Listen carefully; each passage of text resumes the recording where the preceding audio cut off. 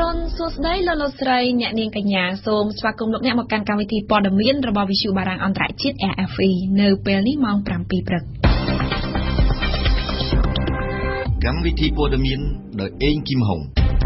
ក្រសួងយុត្តិធម៌ដាក់ចេញយុទ្ធនាការ100ថ្ងៃដើម្បីស្ដារកេរ្តិ៍ឈ្មោះប្រព័ន្ធយុត្តិធម៌នៅកម្ពុជាឡើងវិញអគារប៊ូឌីងសក្រសួងដែនដីកំណត់តម្លៃ$1,400ក្នុង1ម៉ែត្រការ៉េតែពលរដ្ឋខ្លះមិនទាន់យល់ព្រមលោកដូណាល់ត្រាំចុះហត្ថលេខាលើកិច្ចព្រមព្រៀងពាណិជ្ជកម្មជាមួយចិនសេរីការចាប់ផ្ដើមវិលុកចុងក្រោយប្រឆាំងទល់នឹងក្រុមជីហាតអង្គការរដ្ឋអ៊ីស្លាមនៅរ៉ាកាក្នុងប្រទេសសេរីនឹងធ្វើឡើងនៅរដូវក្តៅនេះRFI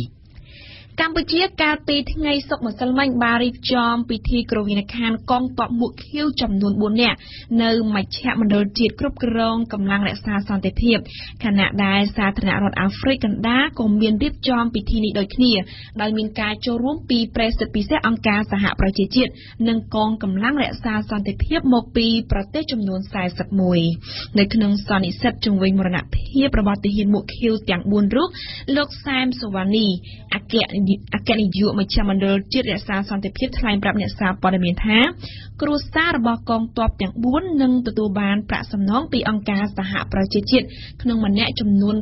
$70,000អាមេរិកយើងស្ដាប់សពិសីនៅព្រឹកថ្ងៃទី12ឧសភានេះមន្ត្រីជាន់ខ្ពស់កម្ពុជាព្រមទាំងតំណាងស្ថានទូតសហរដ្ឋអាមេរិកថៃវៀតណាមនិងស្ថានទូតមួយចំនួនទៀតប្រចាំនៅកម្ពុជាបានចូលរួមជាបន្តបន្ទាប់ដើម្បីគោរពវិញ្ញាណក្ខន្ធកងទ័ពមួកខៀវកម្ពុជា4រូបដែលបានពលីជីវិតក្នុងបេសកកម្មការពារសន្តិភាពពិភពលោកក្រោមឆ័ត្រអង្គការសហប្រជាជាតិចំណែកឯនៅសាធារណរដ្ឋអាហ្វ្រិកកណ្ដាលវិញនៅវេលាម៉ោង 6 ល្ងាចនេះត្រូវនឹងម៉ោង 12 ថ្ងៃត្រង់មកនៅកម្ពុជាក៏នឹងរៀបចំពិធីគោរពវិញ្ញាណក្ខន្ធកងទ័ពមួកខៀវកម្ពុជា4រូបនិងកងទ័ពមួកខៀវម៉ារ៉ុកម្នាក់ទៀតដោយមានការចូលរួមពីប្រសិទ្ធពិសេសនៃអង្គការសហប្រជាជាតិមេបញ្ជាការជាន់ខ្ពស់ព្រមទាំងកងកម្លាំងរក្សាសន្តិភាពពីប្រទេសជាង40ទៀតនេះបើតាមលោកនាយឧត្តមសេនីយ៍សែមសុវណ្ណីអគ្គនាយកនៃមជ្ឈមណ្ឌលកងកម្លាំងរក្សាសន្តិភាពបោះសម្អាតមីននិងក្របមិនទាន់ផ្ទុះគិតមកត្រឹមពេលនេះមានកងទ័ពមួកខៀវជ្រោក្រោមឆ័ត្រអង្គការសហប្រជាជាតិ5នាក់ក្នុងនោះកងទ័ពកម្ពុជា4រូបនិងម៉ារ៉ុក1រូបបានបាត់បង់ជីវិត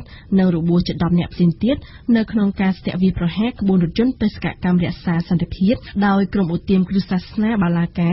នៅសាធារណរដ្ឋអាហ្វ្រិកកណ្ដាលនាយឧត្តមសេនីយ៍សែមសុវណ្ណីអគ្គនាយកនៃមជ្ឈមណ្ឌលកងកម្លាំងរក្សាសន្តិភាពបានថ្លែងឲ្យដឹងទៀតថាក្រុមគ្រួសាររបស់យោធិនកម្ពុជាទាំង4រូបដែលបានស្លាប់នៅក្នុងការវាយប្រហារពីពួកឧទាម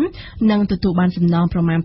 $70,000សម្រាប់សពម្នាក់ពីអង្គការសហប្រជាជាតិហើយក្រៅពីនេះរដ្ឋាភិបាលក៏មានរបបគោលនយោបាយផ្សេងទៀតសម្រាប់ជនរងគ្រោះផងដែរសូមរំលឹកឡើងវិញថាទាហានមួកខៀវកម្ពុជា4រូបបានពលីជីវិតនៅក្នុងប្រទេសអាហ្វ្រិកកណ្ដាលបន្ទាប់ពីមានការវាយប្រហារដោយក្រុមឧទាមទៅលើក្បួនជិតដំណើររបស់កងកម្លាំងមីនីស្ការបស់អង្គការសហប្រជាជាតិកាលពីយប់ថ្ងៃទី8 ខែឧសភាឆ្នាំ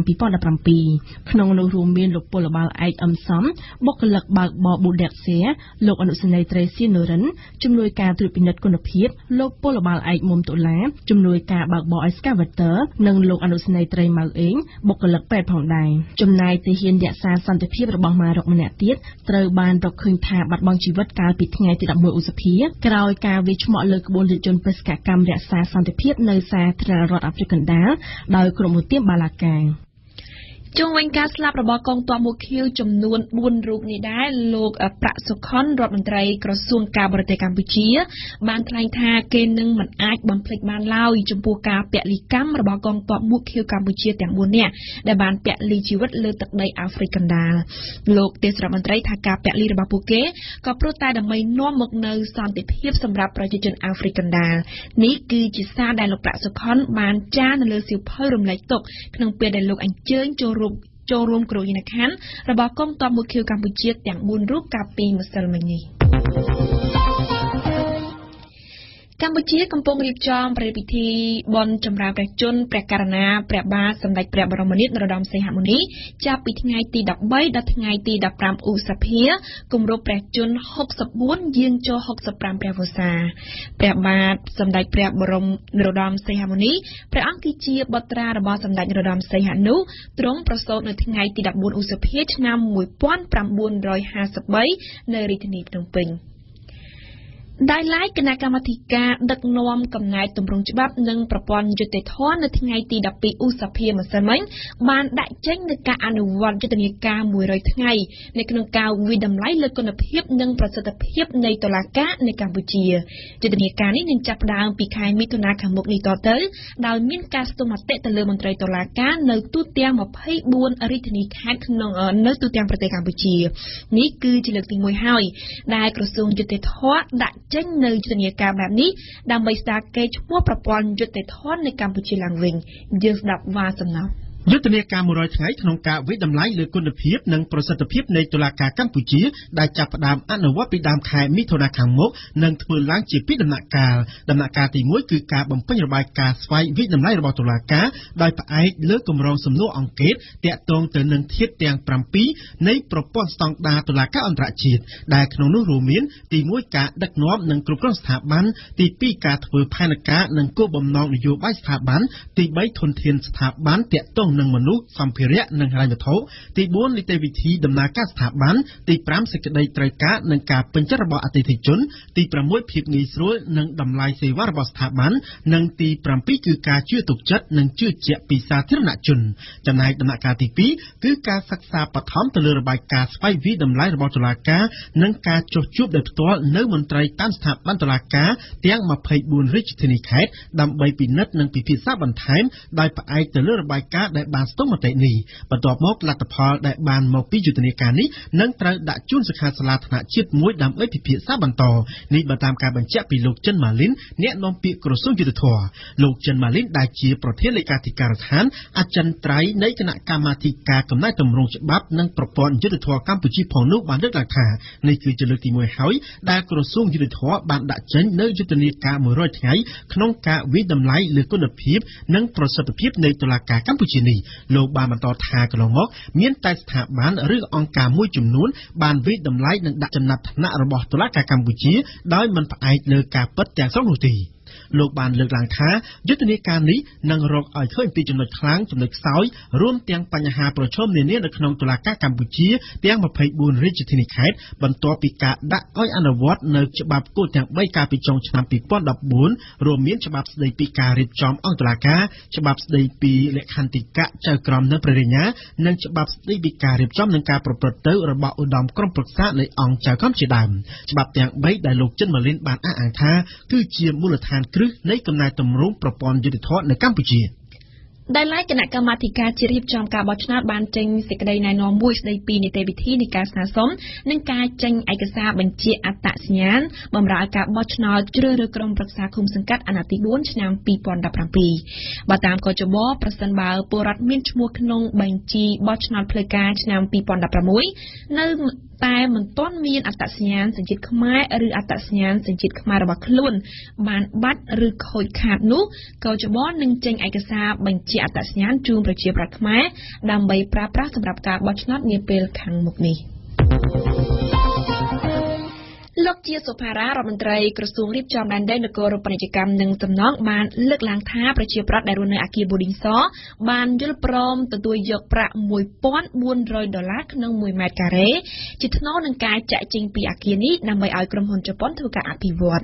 ប៉ុន្តែប្រជាប្រដ្ឋមួយចំនួនតូចមិនពេញចិត្តនឹងការកំណត់តម្លៃអគារ Boarding បែបនេះ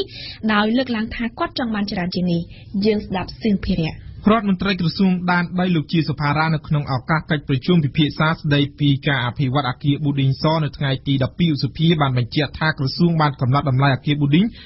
$1,400 អាមេរិកនៅក្នុង1ម៉ែត្រការ៉េហើយលោកបានស្នើសុំឲ្យប្រជាពលរដ្ឋទទួលយកតម្លៃដែលបានកំណត់ខាងលើនេះលោកបន្ថែមថាតម្លៃនេះគឺលើសពីតម្លៃទីផ្សារបច្ចុប្បន្នបើប្រៀបធៀបទៅនឹងតំបន់ក្បែរអគារ Boarding នោះលោកជាសុផារ៉ាឲ្យដឹងទៀតថាប្រជាពលរដ្ឋទាំងអស់ដែលបានចូលរួមក្នុងកិច្ចប្រជុំបានសម្ដែងការសប្បាយចិត្តក្រោយពីការដាក់ចេញនៅតម្លៃខាងលើជាថ្នូរនឹងការចាក់ចេញពីអគារ Boarding ដើម្បីឲ្យក្រុមហ៊ុនជប៉ុនអារ៉ាកាវ៉ាធ្វើការវិនិយោគបើតាមលោកជាសុផារ៉ាអ្នកយល់ព្រមតាមការកំណត់នេះអាចមកបំពេញបែបបទ ដើម្បីទទួលប្រាក់បានហើយផ្ដើមរើចេញពីអគារចាប់ពីថ្ងៃទី6ខែមិថុនារហូតដល់ថ្ងៃទី6ខែកក្កដាខាងមុខនេះដោយក្រសួងនឹងឧបត្ថម្ភ$100បន្ថែមលើថ្លៃដឹកជញ្ជូន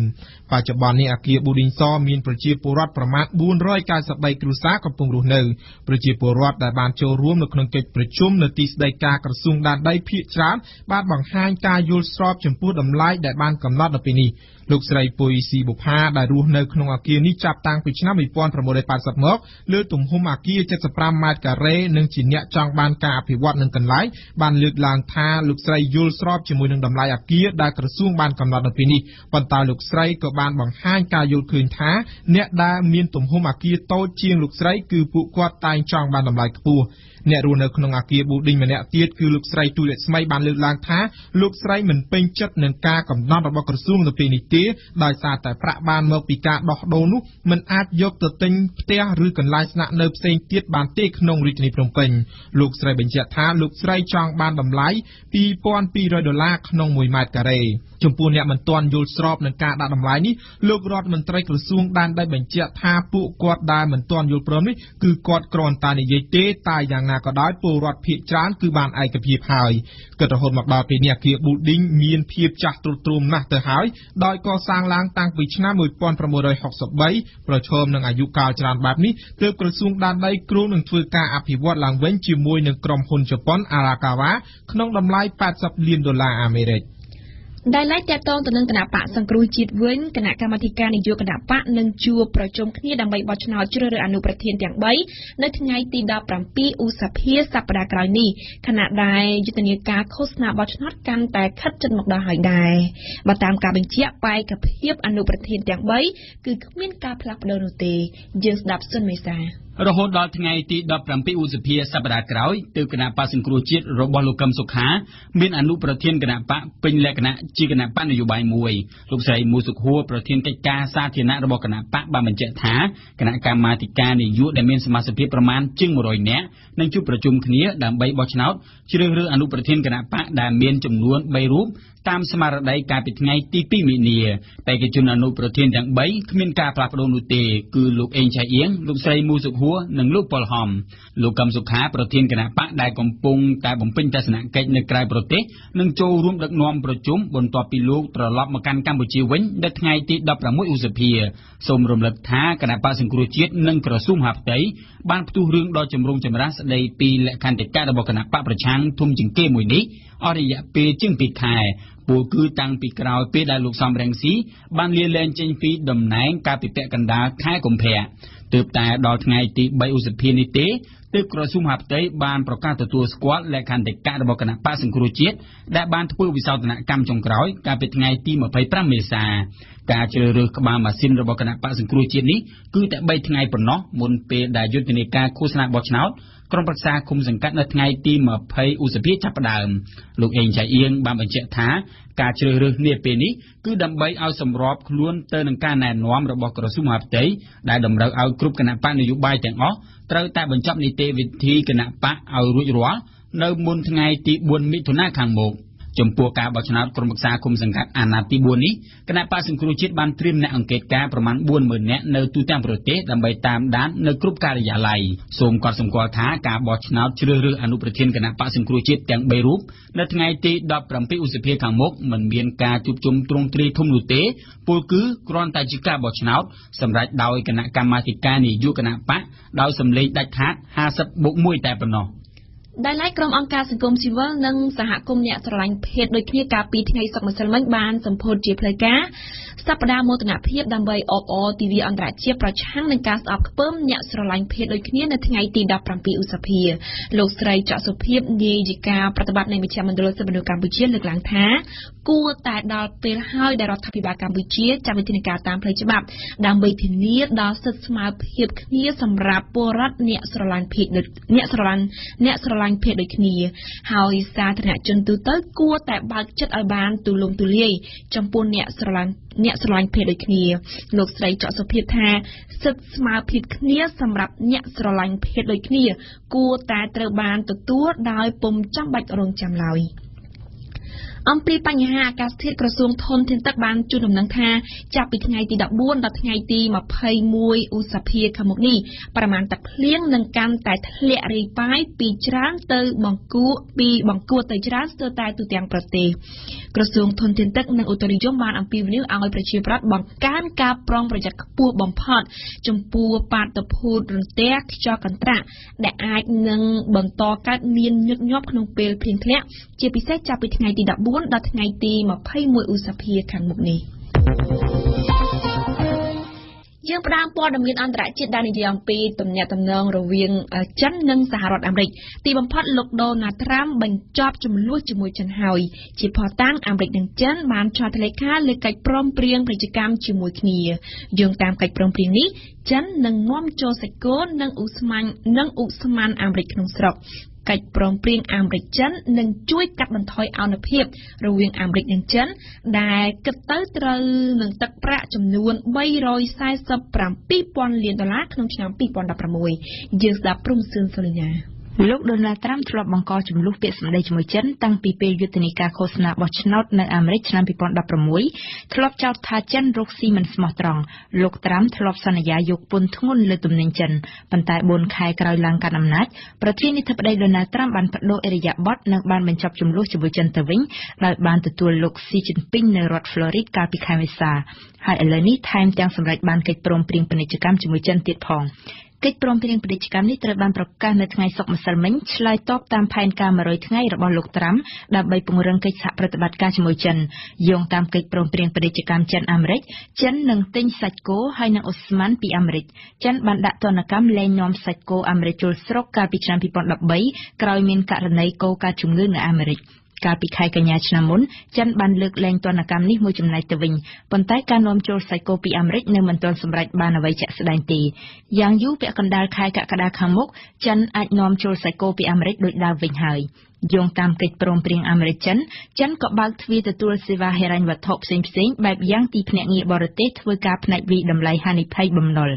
ដោយឡែកកិច្ចព្រមព្រៀងរវាងអាមេរិកនិងចិនមិនលើកឡើងពីផ្នែកដែកថែបអាលុយមីញ៉ូមឬគ្រឿងខ្ចៅរថយន្តទេព្រោះនេះជាប្រធានបទតានតឹងអាមេរិកបន្តស៊ើបអង្កេតលើការលក់បង្ខូចថ្លៃទំនិញពីសំណាក់ក្រុមហ៊ុនចិនក្នុងក្របខ័ណ្ឌការពារការងារធ្វើរបស់ប្រជាជនអាមេរិកទោះយ៉ាងនេះក្តីអាមេរិកមិនរើសអើងការវិនិយោគនិងអ្នកវិនិយោគចិនក្នុងទឹកដីអាមេរិកទេថ្ងៃអាទិត្យ14ឧសភានេះរដ្ឋបាលលោកត្រាំនឹងបញ្ជូនគណៈប្រតិភូអាមេរិកឲ្យទៅចូលរួមវេទិកាអន្តរជាតិខ្សែក្រវ៉ាត់មួយផ្លូវមួយនៅទីក្រុងប៉េកាំងកាលពីថ្ងៃប្រហោះហ្វីលីពីនបានចាប់ផ្ដើមពង្រាយទ័ពទៅកាន់កោះនៅក្នុងតំបន់សមុទ្រចិនខាងត្បូងកោះដែលស្ថិតនៅក្រោមការកាន់កាប់របស់ហ្វីលីពីនតែកំពុងមានជម្លោះជាមួយនឹងចិនការពង្រាយទ័ពនេះគឺជាការអនុវត្តទៅតាមអ្វីដែលលោកប្រធានាធិបតីឌុយតេតេប្រកាសកាលពីខែមេសាកន្លងទៅប៉ុន្តែវាអាចធ្វើឲ្យចិនផ្ទុះកំហឹងនៅអាមេរិកក្រោយពីដកតំណែងនាយក FBI ជាមខមីយ៉ាងទាន់ហន់កាលពីថ្ងៃអង្គារថ្ងៃប្រហោះប្រធានាធិបតីអាមេរិកដូណាល់ត្រាំទទួលស្គាល់ថាលោកបានសួរលោកជាមខមីចំនួន3ដងថាតើលោកមានឈ្មោះក្នុងការស៊ើបអង្កេតនិងរឿងសង្ស័យពីទំនាក់ទំនងរវាងក្រុមការងារជាមួយរុស្ស៊ីដែរទេការដកតំណែងលោកខមីជានាយក FBI ក្រោមលេសថាលោកខមីគ្មានសមត្ថភាពធ្វើឲ្យលោកត្រាំរងការរិះគន់កាន់តែខ្លាំងពិសេសក្រោយលោកត្រាំបដូរចម្លើយចុះឡើងទាក់ទងទៅនឹងការដកតំណែងនេះទីភ្នាក់ងារ FBI សន្យាបន្តការស៊ើបអង្កេតរបស់ខ្លួនក្នុងលក្ខណៈឯករាជ្យតទៅទៀតសភាអាមេរិកវិញក៏បានសន្យាបន្តការស៊ើបអង្កេតចំពោះការសង្ស័យថារុស្ស៊ីអាចលូកដៃនៅក្នុងការបោះឆ្នោតប្រធានាធិបតីអាមេរិកកាលពីខែវិច្ឆិកាផងដែរក្រុមសម្ព័ន្ធអារ៉ាប់គូឌីស្ថានដែលគ្រប់គ្រងដោយទីក្រុងវ៉ាស៊ីនតោនបានជូនដំណឹងពីការចាប់ផ្ដើមការវិលុកដ៏ធំធេងចុងក្រោយប្រឆាំងទៅលើក្រុងរ៉ាកានឹងត្រូវធ្វើឡើងនៅដើមរដូវក្តៅនេះដើម្បីរុញច្រានក្រុមអ៊ីស្លាមជីហាតចេញពីទីក្រុងរ៉ាកាដែលត្រួតត្រាដោយពួកអ៊ីស្លាមជីហាតនៅក្នុងប្រទេសស៊េរីหน่วยបានដែរជូនព័ត៌មានពិស្ដាការវិលុកប្រឆាំងទៅលើក្រុងរ៉ាកាដែលក្តោបក្តាប់ដោយក្រុមជីហាតអង្គការរដ្ឋអ៊ីស្លាមប្រហែលជានឹងចាប់ផ្ដើមនៅខែមិថុនាខាងមុខនេះបើយោងតាមការគូបញ្ជារបស់មេបញ្ជាការនៃកម្លាំងប្រជាធិបតេយ្យស៊េរីFDS ការច្បាំងដណ្ដើមយកទីក្រុងនេះដែលស្ថិតនៅភាគខាងជើងប្រទេសសេរីកាលពីថ្ងៃពុធមុនបន្ទាប់ពីការប្រយុទ្ធគ្នាអស់រយៈពេលជាច្រើនសប្តាហ៍មកគឺជាជ័យជំនះដ៏សំខាន់មួយក្នុងចំណោមជ័យជំនះជាច្រើនផ្សេងទៀតរបស់កម្លាំងប្រជាធិបតេយ្យសេរីកម្លាំងប្រជាធិបតេយ្យសេរីដែលប្រមូលផ្ដុំដោយក្រុមសម្ព័ន្ធអារ៉ាប់គូឌីស្តាននិងគាំទ្រដោយទីក្រុង Washington បានវាយប្រយុទ្ធប្រឆាំងទល់នឹងក្រុមជីហាតតាំងពីឆ្នាំ2015ម្យ៉ាងទៀតការដណ្ដើមបានទីក្រុងគន្លឹះមួយនៅតាប់កាលពីយប់ថ្ងៃពុធ10ឧសភានោះត្រូវបានប្រព្រឹត្តទៅមួយថ្ងៃបន្ទាប់ពីអាមេរិកបានជូនដំណឹងពីចេតនារបស់ខ្លួនក្នុងការផ្គត់ផ្គង់អាវុធនិងយានយន្តផ្សេងៗទៀតឲ្យដល់ក្រុមយុទ្ធជនគូឌីស្តានក្រុមអង្គភាពការពារប្រជាជនគូឌីស្តាន YPG ក៏ប៉ុន្តែមកទល់ពេលនេះកម្លាំងគូឌីស្តាននៅពុំទាន់បានទទួលអាវុធទាំងនោះនៅឡើយទេតែគេរំពឹងទុកដែរថានឹងបានទទួលនៅក្នុងពេលខាងមុខឆាប់នេះគួរបញ្ជាក់ថានៅតាប់កាដែលស្ថិតនៅលើផ្លូវនៃក្រុងរ៉ាកាក្រុមអ្នកកាសែតនៃទីភ្នាក់ងារព័ត៌មានបារាំង AFP បានសង្កេតឃើញស្បោងខ្សាច់ដែលពួកយីហាតបានប្រើប្រាស់ធ្វើជារបាំងការពារខ្លួននិងយានជំនិះត្រូវអន្តរាយខ្ទេចខ្ទីក៏ព្រមទាំងឃើញរណ្ដៅធំដែលទំនងជាត្រូវទទួលរងនឹងការវាយប្រហារពីសំណាក់កងទ័ពចម្រុះអន្តរជាតិក្រុមការដឹកនាំរបស់អាមេរិកក្នុងខណៈនេះកម្លាំងប្រជាធិបតេយ្យសេរីកាន់តែវាយរុលទៅមុខនិងរំកិលខិតទៅជិតក្រុងរ៉ាកាហើយគឺនៅសល់ចម្ងាយតែ8គីឡូម៉ែត្រតែប៉ុណ្ណោះគូបញ្ជាក់ថាកម្លាំងប្រជាធិបតេយ្យសេរី FDS ដែលមានយុទ្ធជននៃអង្គភាពការពារប្រជាជនគូឌីស្តាន YPG ភាគច្រើនគឺជាសម្ព័ន្ធមិត្តដ៏សំខាន់បំផុតរបស់អាមេរិកនៅក្នុងការវាយប្រយុទ្ធប្រឆាំងទល់នឹងក្រុមជីហាតអង្គការរដ្ឋអ៊ីស្លាមនៅក្នុងប្រទេសសេរី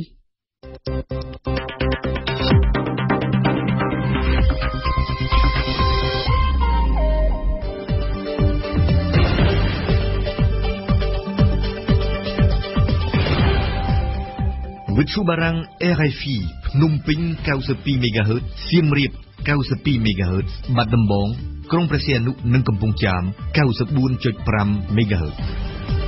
លោកអ្នកស្ដាប់ជាទីគោរពជាបន្តទៅទៀតនេះលោកអ្នកនឹងបានស្ដាប់ដំបងគឺជានីតិបច្ចុប្បន្នភាពកម្ពុជាក្នុងសប្តាហ៍នេះគឺជាការសរុបព្រឹត្តិការណ៍សំខាន់រៀបចំជូនដោយវ៉ាសំណប់បន្តមកទៀតគឺជានីតិព្រឹត្តិការណ៍កម្ពុជាប្រចាំថ្ងៃ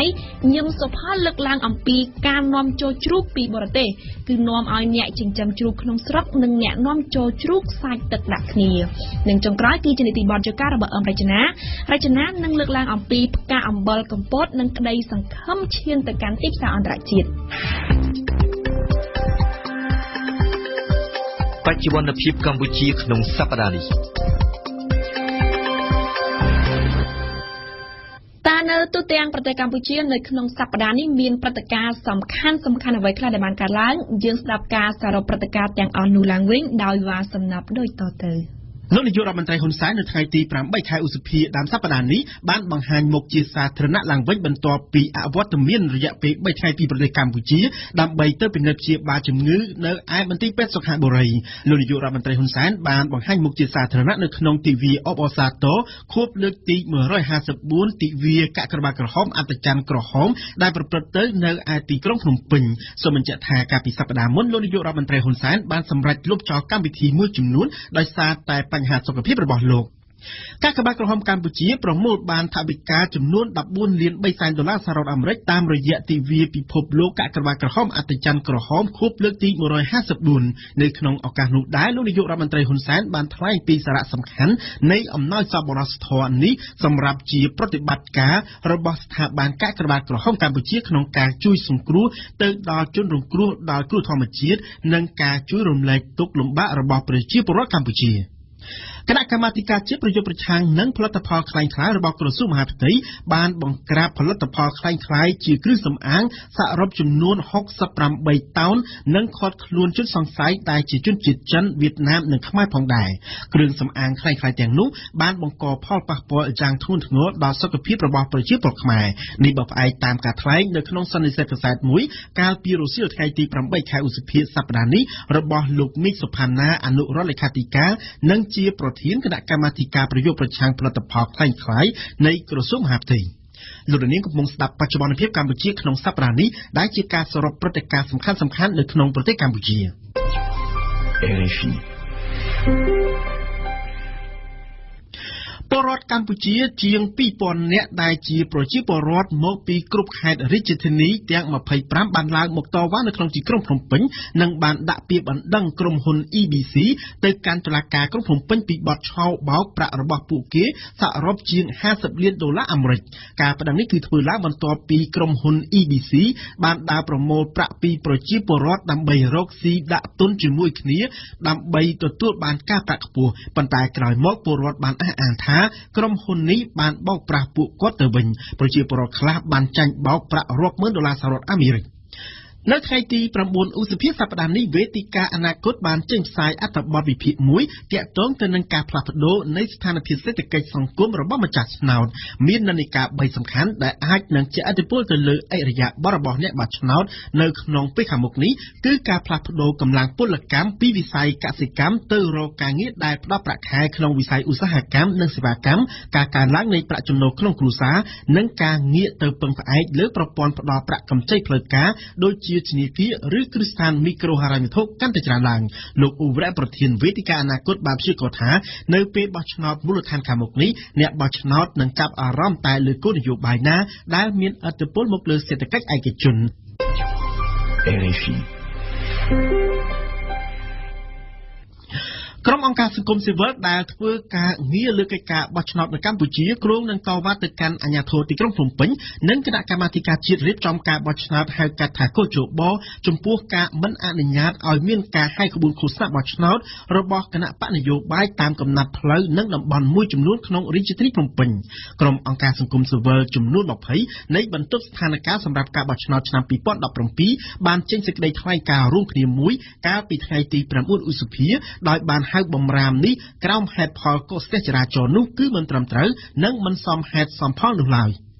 និយាយពីតុលាការខ្មែរក្រហមនៅក្នុងសប្តាហ៍នេះវិញសហចៅក្រមស៊ើបអង្កេតនៃតុលាការកូនកាត់មួយនេះកាលពីថ្ងៃទី 8 ឧសភាបានចេញសេចក្តីថ្លែងការណ៍មួយដើម្បីបំភ្លឺបន្ថែមលើអត្ថបទចុះផ្សាយរបស់កាសែតភ្នំពេញប៉ុស្តិ៍ថាសហចៅក្រមស៊ើបអង្កេតនៃសាលាក្តីខ្មែរក្រហមកំពុងតែព្រួយបារម្ភយ៉ាងខ្លាំងអំពីស្ថានភាពថវិការបស់សាលាក្តីនេះនិងផលប៉ះពាល់នៃស្ថានភាពថវិកានេះចំពោះអនាគតនៃសំណុំរឿង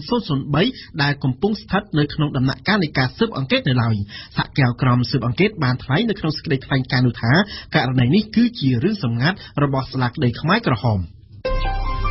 RFI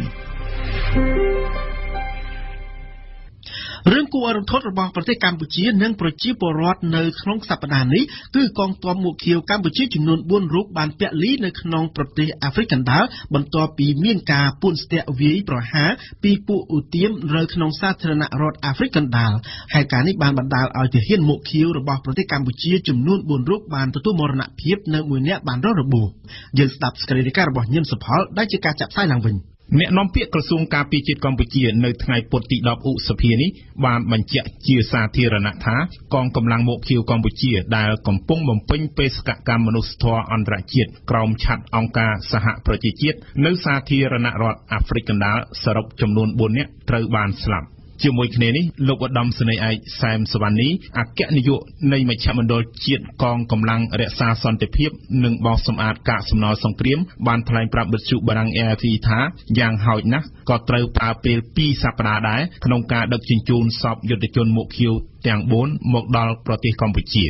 ក្នុងនោះមានការសម្អាតរបស់ពេទ្យឆ្លងកាត់កោសលវិច័យនិងការគោរពវិញ្ញាណក្ខន្ធដែលរៀបចំឡើងដោយអង្គការសហប្រជាជាតិនិងមានការចូលរួមពីកងកម្លាំងមួកខៀវចម្រុះ40ជាតិសាសន៍កំពុងបំពេញបេសកកម្មនៅអាហ្វ្រិកកណ្ដាលសូមរំលឹកថាកាលពីយប់ថ្ងៃទី 8 ខែឧសភានៅប្រទេសអាហ្វ្រិកកណ្ដាលត្រូវនឹងម៉ោង 2 ទៀបភ្លឺនៅប្រទេសកម្ពុជាមានហេតុការណ៍ពួនស្ទាក់វាយប្រហារដោយក្រុមឧទាមទៅលើក្បួនយុទ្ធដំណើរកងកម្លាំងមីនីស្ការបស់អង្គការសហប្រជាជាតិបណ្ដាលឲ្យកម្លាំងមួកខៀវកម្ពុជាស្លាប់នៅនឹងកន្លែងម្នាក់របួសម្នាក់និង3នាក់ទៀតបាត់ខ្លួនប៉ុន្តែអ្នកបាត់ខ្លួនទាំង3នោះត្រូវបានរកឃើញថាស្លាប់ទាំងអស់ក្នុងចំណោមយុទ្ធជនមួកខៀវដែលបានពលីចំនួន4នាក់ដែល2នាក់នៅលីវនៅឡើយនោះមាន3នាក់ជាកងវិស្វកម្មនិងម្នាក់ជាបុគ្គលិកពេទ្យពួកគេជាប្រជាពលរដ្ឋរស់នៅក្នុងខេត្តសៀមរាបពោធិ៍សាត់កំពតនិងរាជធានីភ្នំពេញ ពីថ្ងៃជាប់គ្នាក្នុងសន្ទរកថា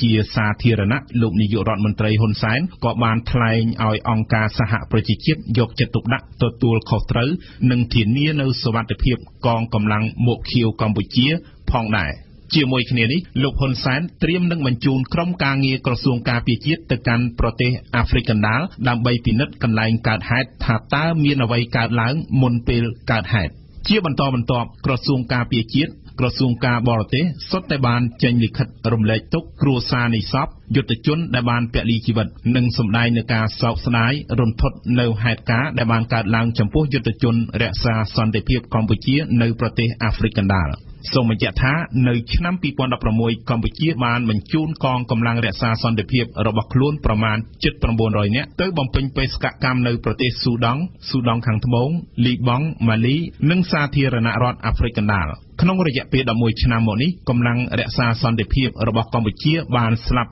8នាក់រងរបួស7នាក់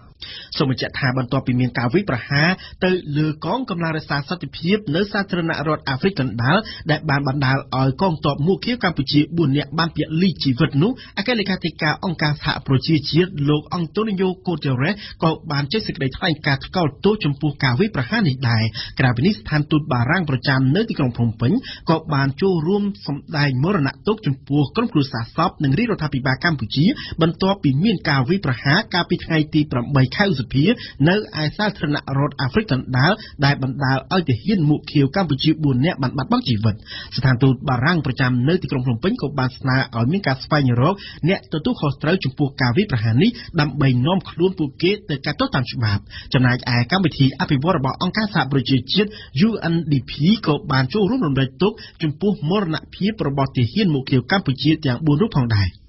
លោកនាងកំពុងស្ដាប់បច្ចុប្បន្នភាពកម្ពុជាក្នុងសប្តាហ៍នេះដែលជាការសរុបព្រឹត្តិការណ៍សំខាន់ៗនៅក្នុងប្រទេសកម្ពុជា RFI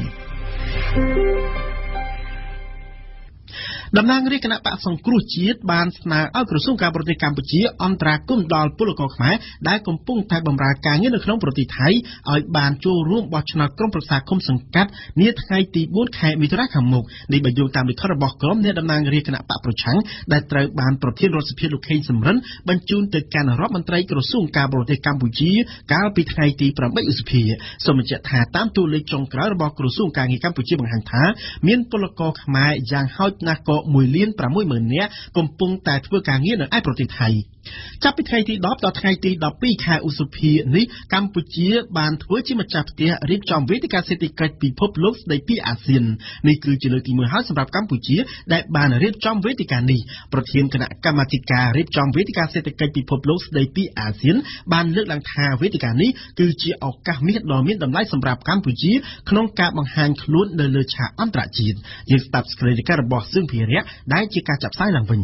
វេទិកាសេដ្ឋកិច្ចពិភពលោកស្ដីពីអាស៊ានឆ្នាំ2017ក្រោមប្រធានបទយុវជនបច្ចេកវិទ្យានិងកំណើននឹងមានការចូលរួមពីមនុស្សច្រើនជាង700នាក់មកពី40ប្រទេសលើពិភពលោកបុគ្គលសំខាន់ដែលនឹងចូលរួមក្នុងវេទិកានេះរួមមានលោកហ៊ុនសែននាយករដ្ឋមន្ត្រីកម្ពុជាលោកថោងលួងស៊ីសូលីបនាយករដ្ឋមន្ត្រីឡាវលោករ៉ូទ្រីហ្គោឌុយតេតេប្រធានាធិបតីហ្វីលីពីននិងលោកវៀនស៊ុនហ្វុកនាយករដ្ឋមន្ត្រីវៀតណាមក្រៅពីនេះក៏មានម្ចាស់ក្រុមហ៊ុនមកពី15វិស័យចូលរួមដែរ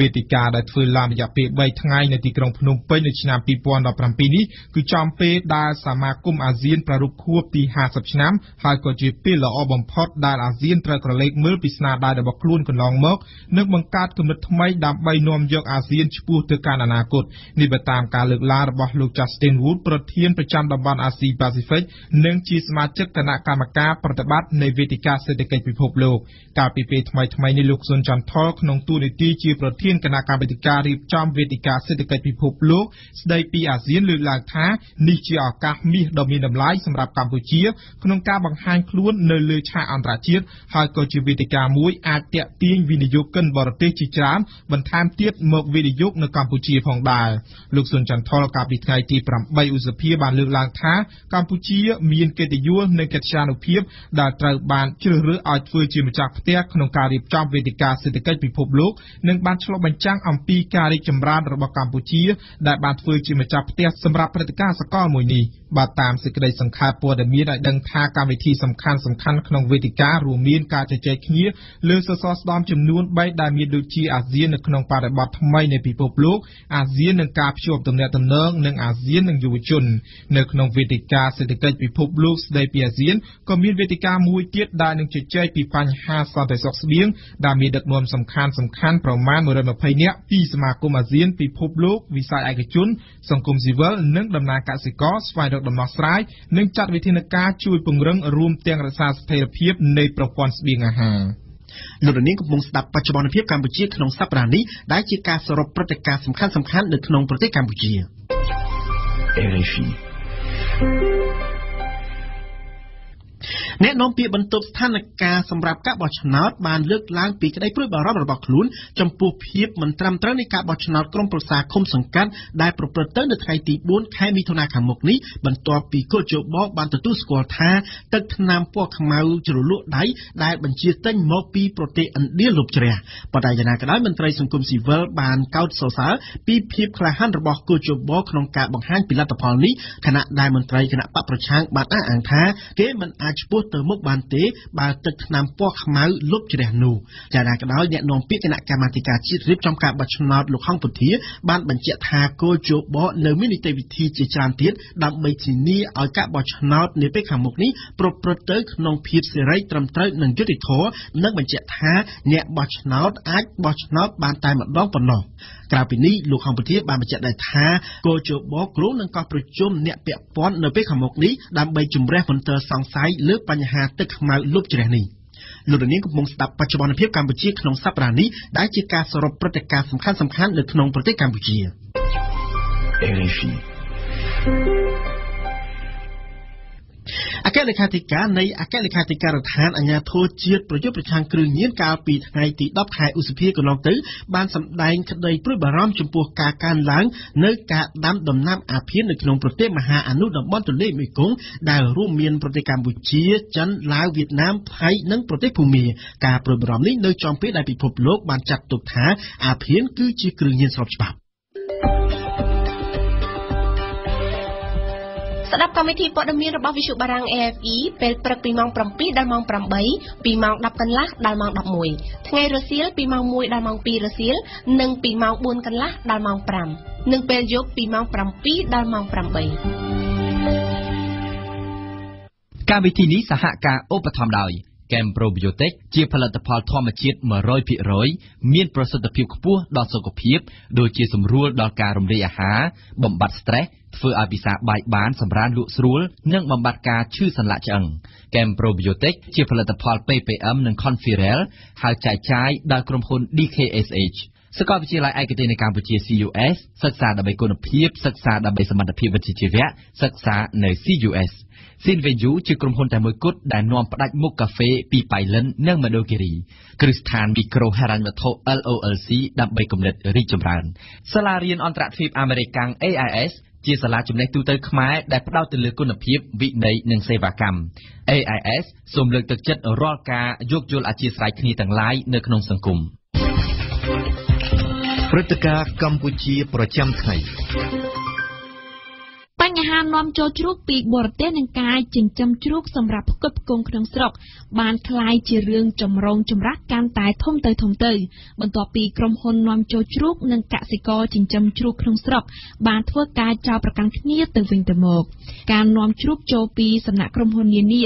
រងការចោទថាធ្វើឲ្យការចិញ្ចឹមជ្រូករបស់កសិករក្នុងស្រុកបាត់បង់ទីផ្សារនិងបោះបង់ចោលការចិញ្ចឹមក៏ប៉ុន្តែក្រុមហ៊ុននាំចូលជ្រូកធំៗពីប្រទេសជិតខាងវិញលើកឡើងថាពួកគេនាំចូលជ្រូកដោយគោរពទៅតាមច្បាប់និងការត្រួតពិនិត្យគុណភាពត្រឹមត្រូវសូមស្ដាប់នាមសុផលនៅក្នុងសន្និសីទកាសែតកាលពីថ្ងៃប្រហោះលោកអុកញ៉ាបុតចន្ទធូប្រធានក្រុមហ៊ុន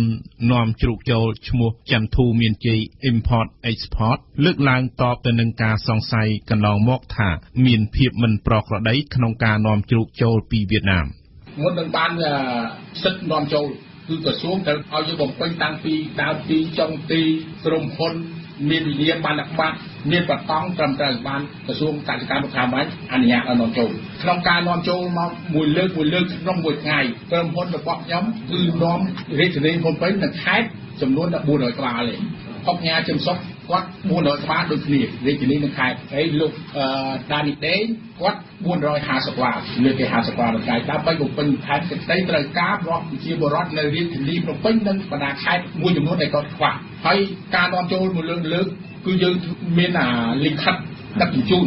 លិខិតអាជ្ញាប្រមាណក្បាលហើយឡានលេខប្រមាណមានលិខិតបញ្ជាក់គុណភាពសត្វពីប្រទេសនាំចូលរបស់ជំនាញពេទ្យសត្វរបស់គេបញ្ជាក់មកថាជ្រូកនឹងវាអត់គឺអត់អីវាបញ្ជាក់ថាយើងនាំចូលបានជាទូទៅក្រុមកសិករនិងអ្នកចិញ្ចឹមតាមកសិដ្ឋាននានាតែងមានប្រតិកម្មពីការនាំជ្រូកចូលពីបរទេសដែលមានបរិមាណច្រើនហួសហេតុធ្វើឲ្យបាត់បង់ទីផ្សារជ្រូកក្នុងស្រុកឈានទៅដល់ការអស់សង្ឃឹមរបស់ប្រជាកសិករលោកស្រុនពៅប្រធានស្ដីទីសមាគមអ្នកចិញ្ចឹមជ្រូកកម្ពុជាថ្លែងថាការដែលទប់ស្កាត់នឹងវាអត់ខុសទេណាហើយជាពិសេសបើសិនណាជាក្រុមហ៊ុនទាំង3នោះដែលលោកបានប្រព្រឹត្តឬក៏អនុវត្តបានត្រឹមត្រូវគឺសមាគមយើងខ្ញុំតទួលស្គាល់ហើយនឹងអបអរសាទរបាត់អីយើងនាំចូលមួយថ្ងៃ1250មិនចឹងហ៎បាទការអនុញ្ញាតពីxuống1250ក្នុងមួយថ្ងៃចឹងវាត្រឹមត្រូវហើយក៏ប៉ុន្តែសមាគមយើងខ្ញុំបានចុះមើលដែរក៏ប៉ុន្តែអត់ទាន់បានគ្រប់ពិនិត្យអត់ទាន់បានទប់ស្កាត់ទេដោយថាខ្ញុំគឺថាមានរបបឆ្នាំមិនទាន់ត្រឹមត្រូវ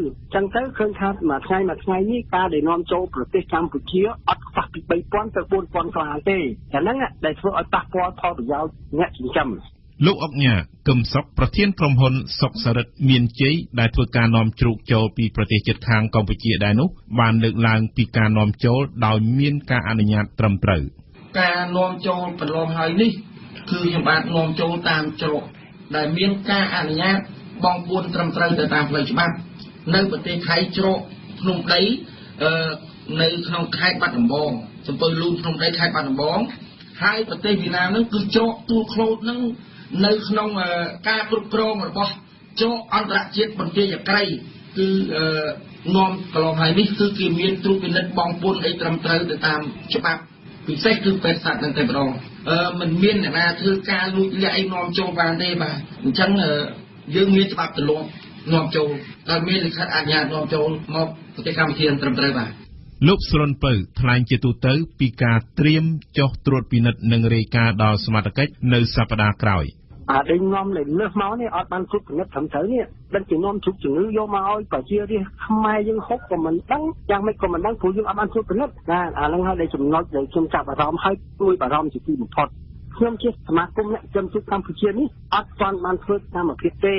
ការងារត្រឹមតែរៀបចំទេហើយប្រហែលជាអាទិត្យក្រោយហ្នឹងហើយអស់ខ្ញុំត្រូវតែចុះធ្វើហើយគឺខ្ញុំចុះទៅគឺមិនមែនថាចុះទៅចាប់ទេត្រួតពិនិត្យអ្នកឯងមានច្បាប់ត្រឹមត្រូវជួយអបអរសាទរអ្នកឯងមិនមានច្បាប់គឺត្រូវធ្វើយ៉ាងម៉េចបើសិនណាជាពួកខ្ញុំខាត់បានខ្ញុំប្រគល់ឲ្យស្ថាប័នពាក់ព័ន្ធដើម្បីត្រួតពិនិត្យយកឈាមនេះមកត្រួតពិនិត្យបើតែជ្រូកអ្នកឯងឈឺមានជំងឺត្រូវដុតចោលគឺដុតចោលទៅតាមច្បាប់ព័ត៌មានរបស់ប្រទេសក៏ប៉ុន្តែលោកអុកញ៉ាបុត្រចន្ទធូតែងរិះគន់ថាក្រុមអ្នកចិញ្ចឹមជ្រូកក្នុងស្រុកបានបំពានការងាររបស់សមត្ថកិច្ចដោយធ្វើការឆែកឆេរឡានដឹកជ្រូករបស់លោកនិងក្រុមហ៊ុនឯទៀតតាក់ទងទៅនឹងការពិនិត្យពិច័យពីបញ្ហាសុខភាពសត្វលោកបុត្រចន្ទធូបញ្ជាក់ថាមានការត្រួតពិនិត្យទាំងជំនាញពេទ្យសត្វប្រទេសជិតខាងនិងជំនាញរបស់ប្រទេសកម្ពុជាជុំក្រហមទៅជាខៀវហ្នឹងមុននឹងយើងចេញមកយើងមកដល់អញ្ចឹងយើងទៅហ្វាមខាងជំនាញពេទ្យសត្វទីពិនិត្យពេទ្យសត្វអ្នកប្រទេសយើងកុំនិយាយថាវៀតណាមមកមុខថៃនិងវៀតណាមយើងធ្លាប់នាំចូលពីប្រទេសហ្នឹងប្រទេសតែនាំឲ្យយើងនាំចេញហ្នឹងគេឲ្យពេទ្យសត្វគេទៅពិនិត្យរបស់គេហើយពិនិត្យហើយគេធ្វើថាជ្រូកហ្នឹងមានគុណភាពល្អគេធ្វើគេហៅថា DLD អាហ្នឹងលិខិតបញ្ជាក់គុណភាពមួយមកឲ្យយើងដល់មកទល់ដែរយើងជំនាញពេទ្យសត្វយើងទៅពិនិត្យមើលទៀតមកសាងឡានដល់សាងឡានរាប់ជ្រូកឡើងឡានគេមើលថាជ្រូកហ្នឹងគុណភាពល្អចឹងបានគេសញ្ញាចាពីលើខ្នងមកថាឲ្យនាំចូលវាមានជ្រូកណាទៅជាខៀវជ្រូកណាក្រហមខ្ញុំអត់យល់ចឹងគាត់សមាគមនិងអ្នកចិញ្ចឹមជ្រូកនិងក្រុមហ៊ុនចិញ្ចឹមជ្រូកគាត់ចេញចោលប្រកាន់យើងដើម្បីចង់កុំឲ្យនាំចូលគាត់តម្លើងខ្សែជ្រូកគាត់លោកអុកញ៉ាកឹមសុកបន្ថែមឥឡូវនេះបងពួន 100% តែម្ដងនាំចូលមកស្រុកខ្មែរហ្នឹងគឺបងពួននិងក្រុមហ៊ុនដែលមានការអនុញ្ញាតពីក្រសួងកសិកម្មរុក្ខាប្រមាញ់និងនេសាទឲ្យនាំចូលប៉ុន្តែដោយមានការសោកស្ដាយខ្ញុំបាទសូមចូលរួមក្រុមហ៊ុនស្រុកមួយចំនួនបែរជាលៀបពណ៌មកដាក់ក្រុមហ៊ុនដែលនាំចូលចំនួន3ក្រុមហ៊ុននេះថានាំជ្រូកកជាខៀវឬជ្រូកក្រហមអីខ្ញុំសូមជម្រាបថាគាត់មិនមែនជាពេទ្យសត្វមិនមែនជាជំនាញទេបាទគឺគេមានជំនាញពិនិត្យសុខភាពសត្វគេរួចទៅហើយ ហើយខ្ញុំក៏មិនមែននាំជ្រូកណាដែលមានជំងឺយកមកឲ្យបងប្អូនប្រជាពលរដ្ឋហូបចុកសម្រាប់ឲ្យមានកើតជំងឺដល់ប្រជាពលរដ្ឋនោះដែរខ្ញុំអុកញ៉ាជំសុកក៏មានបេះដូងដូចជាបងប្អូនទាំងអស់នៅក្នុងប្រទេសកម្ពុជាដែរគាត់ខ្ញុំមិនមានអ្វីដែលទម្លាប់បំពេញឬក៏ឲ្យចង់បានផលប្រយោជន៍តែខ្លួនឯងហើយមិនគិតសុខភាពបងប្អូនអ្នកដទៃទេបាទលោកស្រុនពៅឲ្យដឹងទៀតថាសកម្មភាពដឹកជ្រូកតាមម៉ូតូពីប្រទេសជិតខាងមកប្រមូលផ្ដុំគ្នានៅក្នុងទឹកដីកម្ពុជាតាមព្រំដែនមានភាពមមាញឹកមុននឹងលើកដាក់ឡានក្នុងក្រុមហ៊ុនហ្នឹងវាមានគេថាប្រឡែងប្រឡំខ្លះទី1ណាទី2គឺអ្នកដែលអត់ច្បាប់វាអត់ដឹកច្រើនទេតិចគ្រប់កន្លែងទៅរាល់ថ្ងៃហើយជាពិសេសនេះគឺខ្ញុំទៅទូទៅទៅនៅយើងខាងព្រំដែនហ្នឹងគ្រាន់តែដឹកម៉ូតូម៉ូតូ2ឬ3ក្បាលហ្នឹងក្នុងមួយថ្ងៃគាត់ដឹកដល់តែរាប់រយរាប់ចង់1000ក្បាលលើកមុនខ្ញុំគាត់កន្លះម៉ោងបានដល់30-40ហើយចូលសម្ងំទឹកទាំងយប់ទាំងថ្ងៃទៀតដល់វារាប់ពាន់ក្បាលអាហ្នឹងលោកស្រុនពៅបន្ថែមយកមកនោះជាហោថាមានឈ្មោះមួយទីនៅក្បែរគោលដៅហ្នឹងឧទាហរណ៍អញ្ចឹងដឹកយកមកឲ្យគាត់ទៅទិញយកមកព្រោះអ្នកខ្លះគាត់ដឹកយកមកដល់ផ្សារនេះផ្សារនោះអញ្ចឹងទៅណាហើយជាពិសេសនេះសំខាន់បំផុតគឺដឹកពីរំដានទី3មកគឺគាត់ប្រមូលផ្ដុំមកកន្លែងបានឡើងឡានពេលដែលឡើងឡានតាមផ្លូវខ្ញុំពិនិត្យទៅឡើងឡានឲ្យទៅចេញមកផុតនោះគឺមានរបបស្នាមហ្មងបទស្នាមនោះច្រើនតែខាងពេទ្យខេត្តគេចេញឲ្យថាគ្រូចិញ្ចឹមក្នុងស្រុកទេណែវិញចេះហ្នឹងក៏មានបញ្ហាមួយដែរបាទចំណែកលោកអុកញ៉ាកឹមសុកបានបង្ហើបទៅលើក្រុមហ៊ុនឬការនាំចូលជ្រូកមួយចំនួនដែលមិនស្របច្បាប់ករណីនេះអាចធ្វើឲ្យក្រុមហ៊ុនស្របច្បាប់របស់លោកដួលរលំនិងមិនអាចរំពឹងទៅលើការផ្គត់ផ្គង់ក្នុងស្រុកបានទេដែលមានការចិញ្ចឹមតិចតួចខ្ញុំមានការព្រួយបារម្ភខ្លាំងចំពោះបញ្ហាក្រុមហ៊ុនដែលនាំស្របច្បាប់ហើយបែរជាមិនជួយការពារនេះបែរជាជួយតែចោទប្រកាន់ដាក់តែក្រុមហ៊ុនហើយអ្នកដែលនាំចូលមិនស្របច្បាប់គឺមានការលួចលាក់មកមិនបងពួនមិនមានលក្ខណៈច្បាប់ត្រឹមត្រូវអីចូលមកពេលខាងមុខនេះក្រុមហ៊ុននឹងព្រួយបារម្ភខ្លាចមានអាហារនិភ័យទៅវាខ្សែធនក្រុមហ៊ុនទៅវាបរាជ័យប៉ះពាល់នឹងការហូបចុករបស់ប្រជាពលរដ្ឋនៅកម្ពុជាក្រុមហ៊ុននៅក្នុងស្រុកមិនអាចផ្គត់ផ្គង់បាន 100% ទេក្រុមហ៊ុននៅក្នុងស្រុកគឺអាចបានតែ 1% ទេសប្តាហ៍នេះបើគ្មានការនាំចូលជ្រូកពីប្រទេសជិតខាងមកផ្គត់ផ្គង់នៅទីផ្សារក្នុងរាជធានីភ្នំពេញឬក៏តាមបណ្ដាខេត្តទេអាចនឹងឡើងតម្លៃមួយថ្ងៃ3ដងហើយនោះបាទខ្ញុំមានបទពិសោធន៍នេះដោយខ្ញុំហ៊ាននិយាយខ្ញុំធ្លាប់ទិញជ្រូកក្រុមហ៊ុននៅក្នុងស្រុកហើយអញ្ចឹងគាត់ប្រែប្រួលអត់មានតំណែងណាមួយរបស់គាត់លំនឹងសម្រាប់ឲ្យប្រជាពលរដ្ឋមានការជួយទុកចិត្តទេបាទលោកស្រុនពៅតបត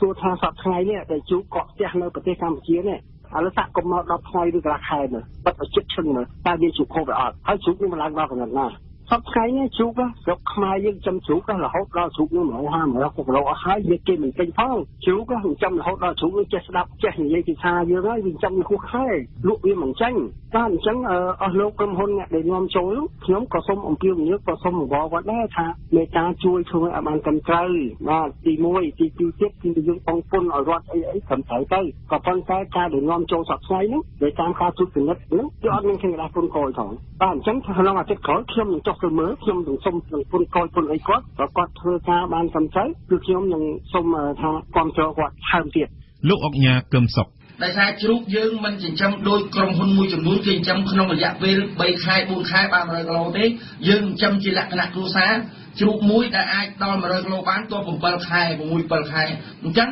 ជ្រូកមួយ6 7ខែបើលក់បើតម្លៃឥឡូវនេះបើគិតទៅ100គីឡូបានតែ60ម៉ឺននេះបើសិនជាគាត់មកបម្រើការងាររោងចក្រសប្តាហ៍នេះគាត់បានប្រាក់ខែមួយខែគាត់បាន150ទៅ200ឯណោះអញ្ចឹងក៏អត់នៅចាំទេនៅមានតែកសិដ្ឋានមួយចំនួននិងក្រុមហ៊ុនមួយចំនួនទេដែលចិញ្ចឹមសពថ្ងៃយើងមិនអាចតម្រូវការហូបចុកបានទេបាទលោកអុកញ៉ាបុត្រចន្ទធូបន្ថែមដោយសម្ដៅឲ្យសមត្ថកិច្ចមានវិធានការទៅលើក្រុមហ៊ុនខុសច្បាប់ធ្វើម៉េចរឹតបន្តឹងក្រុមហ៊ុនកសិដ្ឋាននិងសមាគមក្នុងស្រុកឲ្យមានច្បាប់ត្រឹមត្រូវឲ្យពិនិត្យត្រឹមត្រូវមុននឹងដឹកឆ្លងទៅណាឲ្យពេទ្យសត្វនេះពិនិត្យផងខំចិត្តតែចោលតែអ្នកនាំចូលបានក្នុងស្រុកដេកឃើញងាប់ក្នុងស្រុកខ្ញុំមិនចង់និយាយឲ្យចំឈ្មោះកសិដ្ឋានទេកន្លងមក5ហើយគេធ្លាប់ចាប់យកជ្រូកថៃមកដល់សញ្ញាប្រាប់តែពីស្រុកខ្មែរហើយលោកប្រធានពេទ្យសត្វខេត្តសញ្ញាក៏បាត់ដបកសិដ្ឋាននេះនាំមកភ្នំពេញអត់ច្បាប់តែទេលៀនចឹងថាបានគ្រោះថ្នាក់ធ្ងន់អានេះទៅវិញទេ មិនមែនក្រុមហ៊ុនស្របច្បាប់ធ្វើឲ្យគ្រោះថ្នាក់ទេគ្រោះថ្នាក់បំផុតអាហ្នឹងបន្លំអញ្ចឹងត្រូវឲ្យអាជ្ញាធរខ្ញុំសំណូមពរទៀតចាត់វិធានការបន្តឹងក្នុងស្រុកហើយយកពន្ធយកអីឲ្យបានត្រឹមត្រូវផងក្រុមហ៊ុនខ្លះអត់មានបង់ពន្ធរៀលទេអញ្ចឹងបានឲ្យចូលរដ្ឋ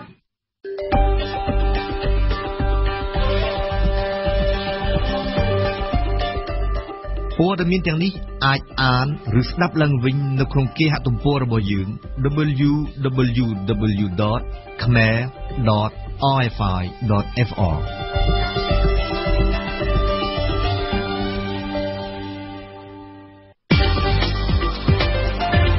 បទយូហ្គាផ្កាអំបិលគឺជាផលិតផលធម្មជាតិថ្មីដែលទើបតែត្រូវបានរកឃើញនៅក្នុងស្រែអំបិលនៃកម្ពុជាកាលពីឆ្នាំ2016កន្លងទៅនៅឆ្នាំ2017នេះក្រសួងពាណិជ្ជកម្មនិងសហគមន៍អ្នកផលិតអំបិលក្នុងខេត្តកំពតកំពុងសិក្សាពីលទ្ធភាពដាក់ផ្កាអំបិលនេះឲ្យคล้ายទៅជាផលិតផលសម្គាល់ភូមិសាស្ត្ររបស់កម្ពុជាប្រសិនបើបំណងនេះសម្រេចបានមែននោះផ្កាអំបិលខ្មែរនឹងคล้ายជាផលិតផលមានហាងឆេងនៅលើទីផ្សារអន្តរជាតិដោយម្រេចកំពតដែរជាងស្ដាប់បទយូហ្គារបស់អង្គរចនាពីស្រែអំបិលនៃខេត្តកំពតតាមរយៈការពន្យល់របស់លោកប៊ុនណារិនម្ចាស់សហគ្រាសផលិតផ្កាអំបិលនៅចំកណ្ដាលវាលស្រែអំបិលដ៏ធំល្វឹងល្វើយនាវេលារសៀលក្តៅខ្លាំងលោកប៊ុនណារិនកំពុងដួសផ្កាអំបិលយ៉ាងប្រយ័ត្នប្រយែងឧបករណ៍ដួសផ្កាអំបិលមានដងវែងធ្វើពីឫស្សីភ្ជាប់ជាមួយនឹងកញ្ច្រែងអ៊ីណុកដែលមានតម្រងស្ដើងប្រើសម្រាប់ស្រង់យកកំណកអំបិលដែលកកនៅលើផ្ទៃទឹកក្នុងស្រែអំបិល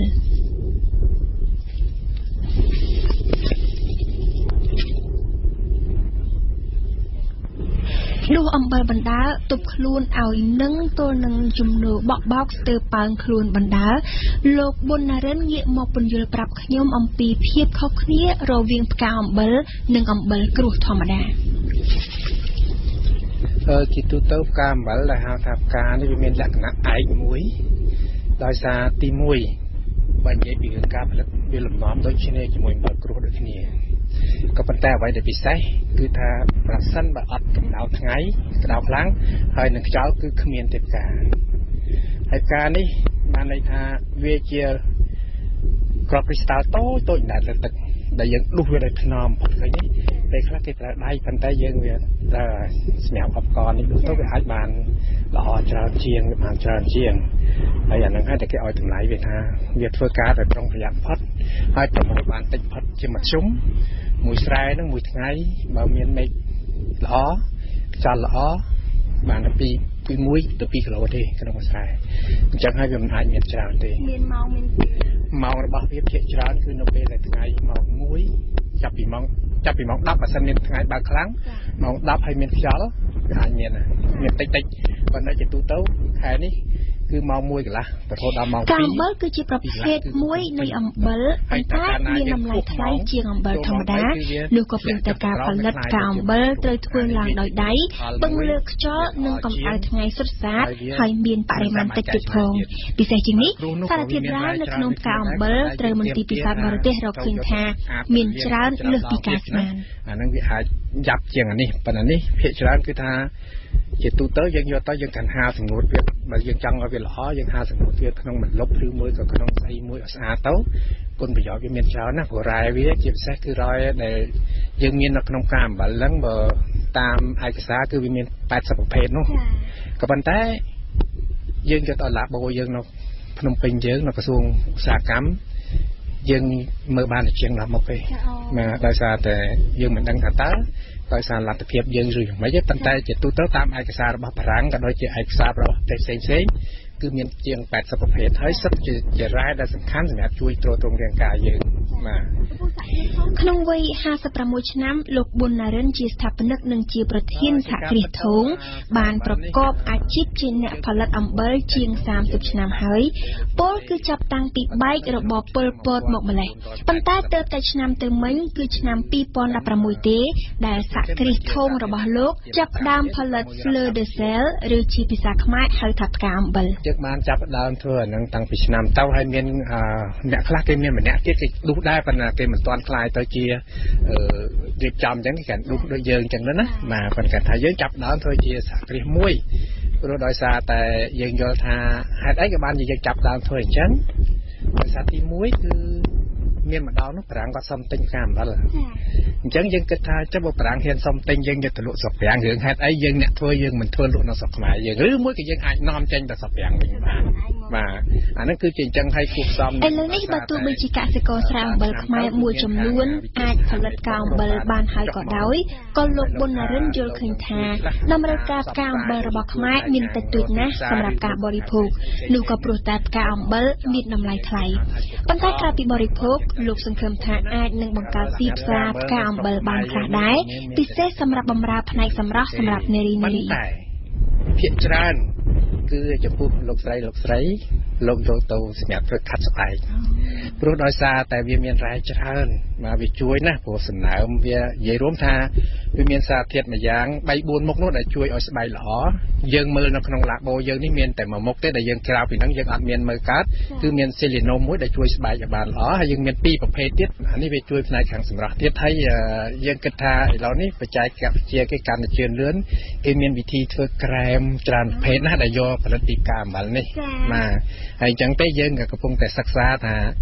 តើវិធីដែលយើងធ្វើសម្រាប់លាបនេះដូចជាជាមួយទឹកដោះសត្វផ្សេងអីហ្នឹងវាគុណប្រយោជន៍យ៉ាងម៉េចវាពិធីយ៉ាងណាយើងអត់ទាន់មានបច្ចេកទេសហ្នឹងទេព្រោះជំនាញរបស់យើងខ្លាំងគឺការធ្វើផ្កាអំបិលនេះបាទនៅឆ្នាំ2017នេះក្រសួងពាណិជ្ជកម្មនិងសហគមន៍អ្នកផលិតអំបិលក្នុងខេត្តកំពតកំពុងតែសិក្សាពីលទ្ធភាពដាក់ផ្កាអំបិលឲ្យក្លាយទៅជាផលិតផលសម្គាល់ភូមិសាស្ត្ររបស់កម្ពុជាខណៈដែលផលិតកម្មផ្កាអំបិលនៅប្រទេសជិតខាងកម្ពុជានៅមានកម្រិតនៅឡើយប្រសិនបើបំណងនេះសម្រេចបានមែននោះផ្កាអំបិលខ្មែរនឹងក្លាយទៅជាផលិតផលមានហាងឆេងនៅលើទីផ្សារអន្តរជាតិដូចជាអាមេរិកកំពតដែរក្រសួងពាណិជ្ជកម្មលោកកំពុងជំរុញឲ្យអំបិលកំពតក៏ដូចជាផ្កាអំបិលកំពតនេះឲ្យក្លាយទៅជាទំនិញសម្គាល់ភូមិសាស្ត្របានន័យថានៅពេលដែលទំនិញមួយមុខនេះអំបិលនេះទាំងអំបិលគ្រុះផ្កាអំបិលនេះក្លាយទៅជាទំនិញសម្គាល់ភូមិសាស្ត្រនោះអន្តរជាតិគេទទួលស្គាល់យើងបានន័យថាវាមានតែតំបន់ហ្នឹងទេដែលផលិតអាហ្នឹងបានក្រៅពីហ្នឹងគឺมันអាចធ្វើបានទេហើយមានតែប្រភេទហ្នឹងទេដែលវាមានគុណភាពពិតប្រាកដអានេះគឺជារឿងមួយដែលល្អសម្រាប់ក្រុមផលិតអំបិលយើងខ្ញុំអញ្ចឹងអរគុណដល់ក្រសួងពាណិជ្ជកម្មដែលលោកថាលោកដាក់ចិត្តថាលោកនឹងប្រឹងធ្វើឲ្យបានអញ្ចឹងបើសិនជាទំនិញមួយមុខនេះវាคล้ายទៅជាទំនិញអង្គភូមិសាស្ត្រវាមិនខុសពីអាមេរិកយើងទេអាមេរិកយើងបានคล้ายទៅជាទំនិញអង្គភូមិសាស្ត្រខេត្តកំពតអញ្ចឹងតម្លៃអាមេរិកនៅលើទីផ្សារនៅអឺរ៉ុបវារហូតដល់រាប់រយដុល្លារអញ្ចឹងអំបិលនេះការក៏ដោយអំបិលគ្រុះក៏ដោយបើសិនយើងបានគឺវាអាចមានតម្លៃហើយអន្តរជាតិយើងអាចចូលទីផ្សារអន្តរជាតិបានលោកប៊ុនណារិនបានឆ្លៀតឱកាសនេះពន្យល់ផងដែរអំពីការជ្រើសរើសអំបិលប្រើប្រាស់ក្នុងជីវភាពប្រចាំថ្ងៃក្នុងនាមជាម្ចាស់សហគ្រាសផលិតអំបិលធម្មជាតិលោកចង់ឲ្យពលរដ្ឋខ្មែរងាកមកប្រើប្រាស់ផលិតផលអំបិលធម្មជាតិរបស់ខ្មែរជាជាងប្រើប្រាស់អំបិលរោងចក្រឬក៏អំបិលនាំចូលពីបរទេសលោកថាអំបិលរោងចក្រដែលមានសម្បុរសស្គូអាចបណ្ដាលឲ្យគ្រោះថ្នាក់ដល់សុខភាពខុសពីអំបិលធម្មជាតិដែលមានសារធាតុរ៉ែច្រើនមុខមានប្រយោជន៍ចំពោះសុខភាពបើទោះបីជាមានសម្បុរមិនសូវស្អាតក៏ដោយបើយើងហូបច្រើនគឺវាធ្វើឲ្យវាទាញយកសារធាតុកាល់ស្យូមចេញពីឆ្អឹងយើងឲ្យធ្វើឲ្យយើងមានជំងឺពុកឆ្អឹងលឿនណាខុសពីអំបិលយើងនេះគឺយើងមានកាល់ស្យូមយើងមានដែកយើងមានសង្កស័យយើងមានច្រើនមកណាស់ដែលមានច្រើនរហូតដល់80មុខជាងដែលជួយទៅដល់ការពារឆ្អឹងការពារធ្មេញការពារសក់ការពារស្បែកយើងទាំងអស់បាទអានោះវាខុសគ្នាត្រង់ថាអំបិលរោងចក្រយើងមើលទៅសស្អាតមកណាបាទសស្អាតមែនទែនអ្នកណាក៏ថាវាអនាម័យដែរក៏ប៉ុន្តែកុំភ្លេចថាវាអាចច្រោះកាល់ស្យូមចេញពីឆ្អឹងយើងតាមរយៈទឹកនោមធម្មតាច្រើនរបស់ប៉ុនយើងសម្រាប់នៅទីផ្សារសម្រាប់កម្ពុជាហូបក៏ដូចជាទីផ្សារធំគឺថាវាមានគុណភាពវាមានអនាម័យយើងធ្វើហ្នឹងដើម្បីឲ្យវាគេហៅថា safety food នោះសុវត្ថិភាពស្បៀងនោះណា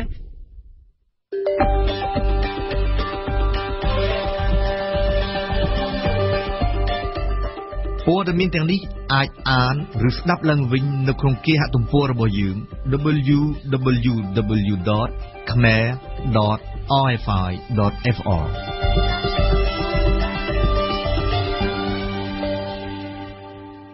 លោកអ្នកស្ដាប់ជាទីគោរពនៅពេលនេះកម្មវិធីរយៈពេល1ម៉ោងរបស់វិទ្យុបារាំងអន្តរជាតិ RFI បានដល់ទីបញ្ចប់ទៅហើយអរគុណចំពោះការយកចិត្តទុកដាក់តាមដានស្ដាប់របស់អស់លោកនាងបន្ទាប់ពីកម្មវិធីរយៈពេល1ម៉ោងនេះគឺជាព័ត៌មានភាសាបារាំងរយៈពេល10នាទីបន្ទាប់ពីនេះគឺជាព័ត៌មានខ្លីដែលនឹងចាប់ផ្ដើមផ្សាយពីម៉ោង 8:30 នាទីព្រឹកតទៅខ្ញុំសូមអរគុណសិហាដែលបានជួយបញ្ជាផ្នែកបច្ចេកទេសនៅពេលនេះនាងខ្ញុំគឹមហុងនិងសហការីទាំងអស់នៃវិទ្យុបារាំងសូមអរគុណនិងសូមជម្រាបលា